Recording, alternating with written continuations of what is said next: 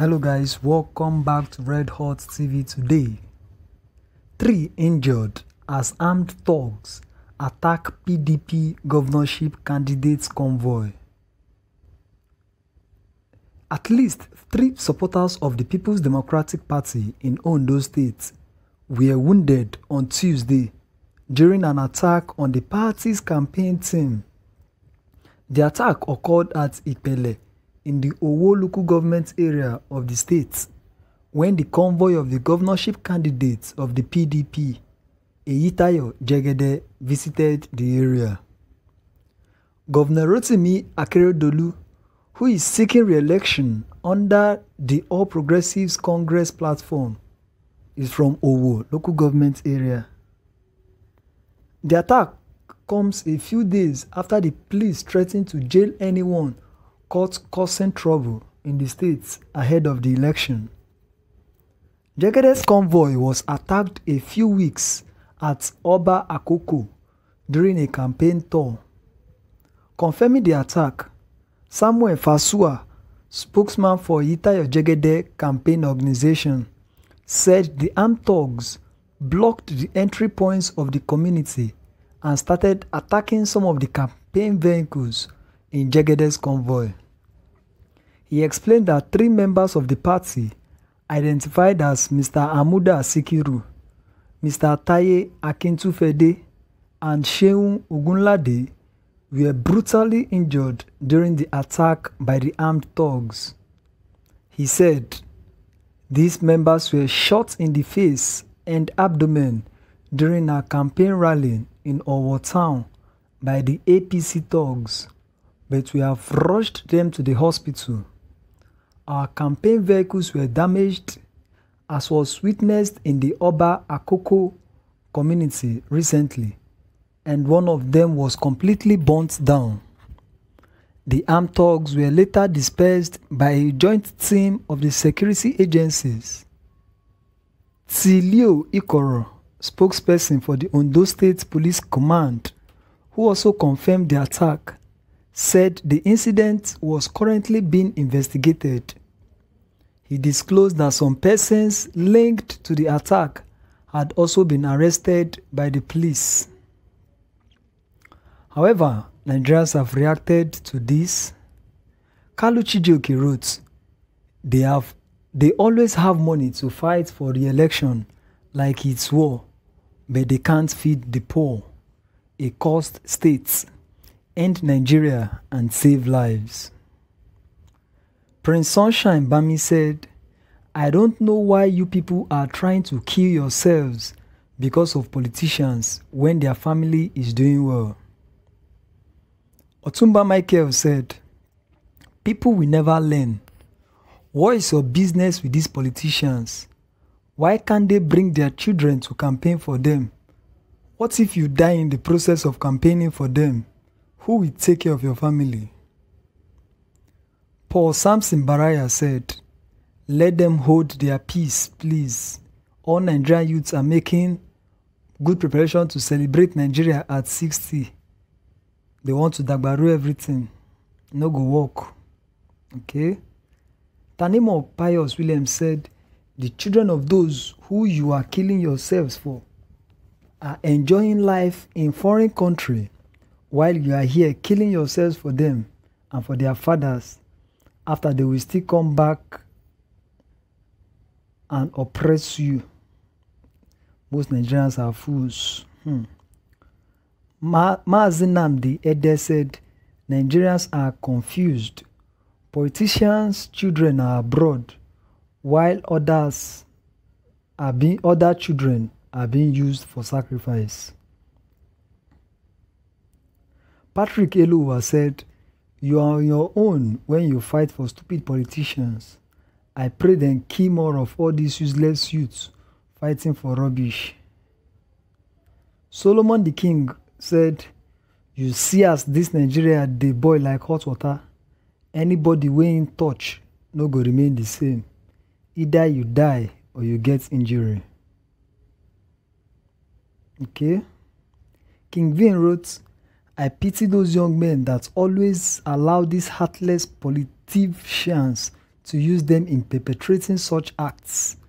No politician is worth shedding blood for in this nation. Mohammed Jaber wrote, "Political thuggery is complete wastage of time.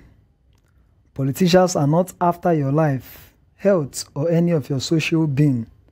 You are wasting your blood for nothing. Better stay away from it." Okay. Augustine Boye wrote, "How I wish they emulate Edo youth who shun violence against their people." Christian Eze said, "Shame on anyone who still go about fighting for politicians. I, for one, can never do it again. Abeg, make una get sense. Haba."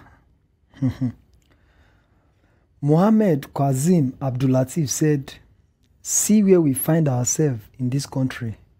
Can you imagine this rubbish? Election is now do or die in this country." Why Adebola Eunice Odusomi Ayeni has her own words of advice, saying, "Their children are abroad living their best life. You are here killing yourselves because of peanuts and paltry sums they offer you. When they assume office, you cannot go near them or their abode. You become a liability to your immediate family." Nathaniel Praise Agada said, "Politics of bitterness and hatred won't allow our democracy to grow. Allow people to choose whomever they like and wants to lead them. It is not a do or die affair. It's quite unfortunate in Nigeria." DK Asibe wrote, "Where are the PDP and APC candidates' children? Lazy youths are thugs and follow. Daniel Anyegbu said, "The Anti-Progressive Congress APC doing what they know best, violence and bloodshed." Ogbefun Freedom Sky said, "Nigerians, stop killing yourselves for nothing because it doesn't worth it. Wake up, my people, and ask for your future rights, not all these common peanuts."